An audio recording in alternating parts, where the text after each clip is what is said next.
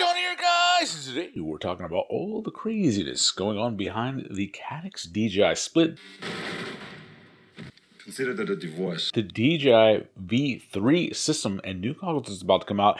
HDzero, Orca. This is sort of a summary of a lot of information presented by other folks, primarily Barwell, It's Blunty, and Madstech. Want to know more about all the information being discussed here? Go watch all those videos. It took me about 10 to 12 hours of watching different content live streams to get all this information together, and I figured everyone might just want a quick summary. So the DJI Caddx partnership is over. This should come as no surprise to anyone.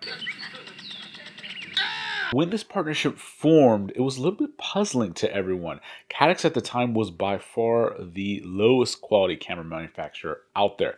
It was a little strange it didn't go to Foxeer or Runcam. Well, it was kind of like if you were ever an A student, you got partnered up with a C student for your lab partner. But after a while, DJI could kind of feel who was carrying the weight of everything, but really what sealed the deal was during test time, they were still sitting next to each other, and Caddx was clearly trying to copy some of DJI's answers in the form of building their own system in secret over the last few years, which ended up being Walksnail. Yes, Walksnail, Avatar, Fat Shark, that is Caddx. Fat Shark is putting a version together, but it's all the same thing as Walksnail, which is Caddx.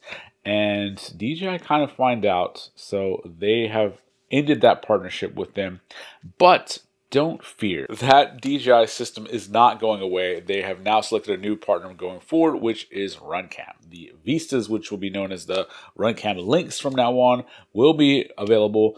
There are still a lot of Caddx cameras on the market that are going to be available for the next few months. And after that, Runcam has a 4x3 high frame rate version. So fear not. If you're still on that system, which may still be the best system for some freestyling, don't worry. So the best explanation of what Walksnail is, it's not exactly a copy of DJI, but you can tell they're using a lot of the same tech, and hence why they would have liked to copy it exactly, but DJI kind of got wise and started doing that little, covering their paper a little bit, so they kind of had to guess and fill in some of the blanks. And because they don't have the resources of DJI, because they don't have the patent portfolio of DJI, they were able to come up with a system that reasonably does pretty well. In fact, in certain instances, the image may actually look a little bit better than that DJI V1 system.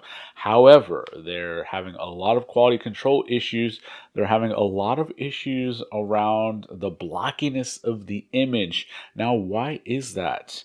Why is it that Barwell has beautiful images in his video and Madstech has terrible image? Well, if you think back to prior to the DJI partnership, Caddx had the lowest quality control of any of the camera manufacturers. In fact, we used to joke that it was a Caddx factory worker's job to sprinkle a little bit of dust onto the sensor of every Caddx camera before it got shipped out. And those Caddx quality control issues are showing up in the Walksnail system. So you really don't know if you're going to get a goggle that'll even power on. Bogrinder had his, he plugged in a 6S battery and thought that he fried it. And then he got attacked by a Fat Shark employee who was like, no, it should not have fried. Which really leads him to believe that maybe he got some DOA goggles where the screens didn't work from day one. Anyway, other people have been reporting that as well. And so those same quality control issues are likely to show up in the cameras and the VTXs, which is why there's such a huge difference in performance based on which copy you get of each. And trying to nail down, is it your goggles? Is it the tech in the system itself? Is it the camera? Is it the VTX? Is it your quad? I mean, that's just a nightmare that I wouldn't wish on anyone. So if you haven't bought into the system yet, I would definitely hold out knowing some of the information that we now know. So Runcam is a much more logical choice. So anybody that loves that DJI system that has a dozen quads built with it, fear not, because you're probably just going to be better off from here. And so maybe you thought that over the last few years working with DJI, Caddx learned a thing or two to improve their quality control, but it doesn't seem the case because Walksnail seems to be back to their old tricks of just sending things out the door without anyone even checking them. But that's not all, guys. DJI V3 is upon us. We know that there's going to be a new air unit that's leaked. We know that there's going to be a new set of goggles that have leaked. Now, people can't show the images, but some people have seen them, and based on the descriptions, it's a very similar DJI looking goggle, but a little bit squishier. You've seen that rendering of a squished DJI goggle, and that's not the image according to MadsTech, but it does look very similar to that. We also know that it's going to have a higher resolution, 1080p to your goggles. There's going to be OLEDs in them. There's going to be Bluetooth and Wi-Fi on board for some unseen before connectivity options, as well as most likely live streaming abilities. This will be perfect for those professionals in the video village that need to be able to stream their image to the director of photography to be able to let them see what they're seeing as they fly on set. Now, the new air unit is supposedly somewhere between the size of the OG air unit and the Vista. So it's going to be somewhere in there, and that there's going to be a totally new design camera that looks a bit different. It may be a bit more breakable. It may not have a replaceable lens, and the price is likely to go up.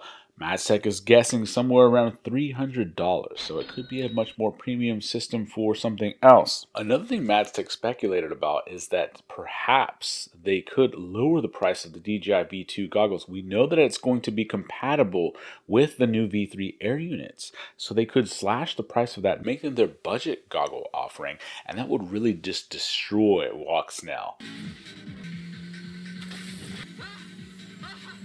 Too soon, Junior.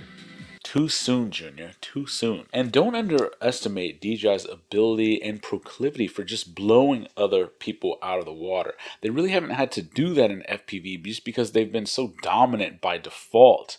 But they have a little bit of Conan in them. If you were to ask them what is best in life, To crush your enemies, see them driven before you, and to hear the lamentation of their women. they do love a good crushing of their enemies. Now it's starting to make sense why Walksnail, Caddx, Fat Shark rushed their product to market. They had probably been working on it for a couple of years, and ideally what they would have liked to do was launch their competing version of the DJI like system in the beginning or middle of DJI's product life cycle, but it probably was a bit more complex than they originally thought. It probably took them a little bit longer.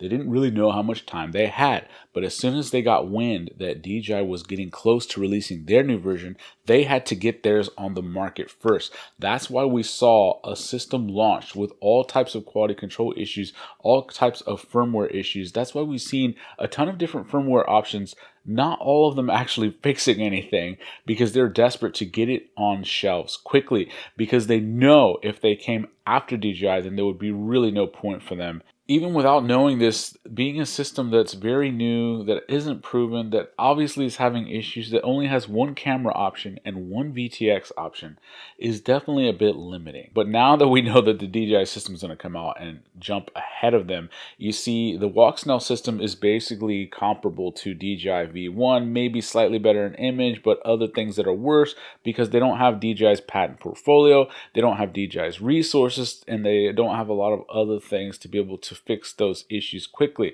But with the next version of DJI coming, that's probably going to leapfrog and be order of magnitude better.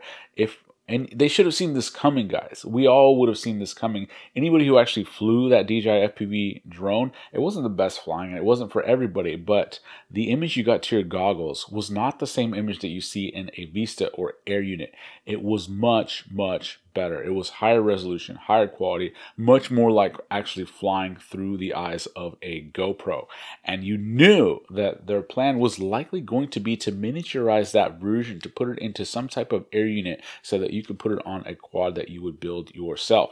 Now, while that quality did come at a little bit of price, I felt like the DJI FPV drone had slightly more latency, but they've had 2 years to kind of iron that out. So if they can bring the latency down to on par with the original system with the image upgrades of that, I mean, it's a no-brainer. It's so much better than the DJI V1, which will be so much better than Walksnail. Caddx obviously fell victim to one of the classic blunders. Fell victim to one of the classic blunders. The most famous is never get involved in a land war in Asia. But only slightly less well known is this: never go in against DJI when your business is on the line. That being said, HDzero is still plugging ahead. Their OLED compatible, mic input compatible HDzero native goggles with a analog input that actually improves the analog signal with a new de-interlacing technology that'll make analog look better than it's ever looked before is still on the horizon, and we're looking at an October-ish time frame. Now, I'm not exactly sure if that means October to testers or October to manufacturing completion or October to retailers, but it'll be sometime towards the end of the year that we'll start to see these goggles. Now, unlike Caddx and Walksnail, HDzero is not going head to head with DJI and trying to beat them at their own game. They're going the other way.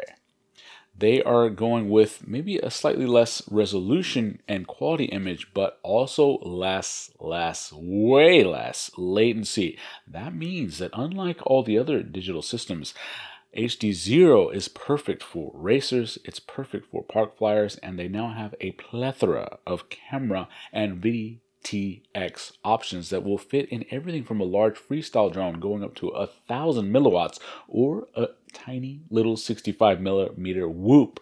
So they have versions and options across the board, unlike that new system. So if you want to stay low latency, go with an open source option. You may want to wait for that, or just jump in today getting the HDzero VRX module.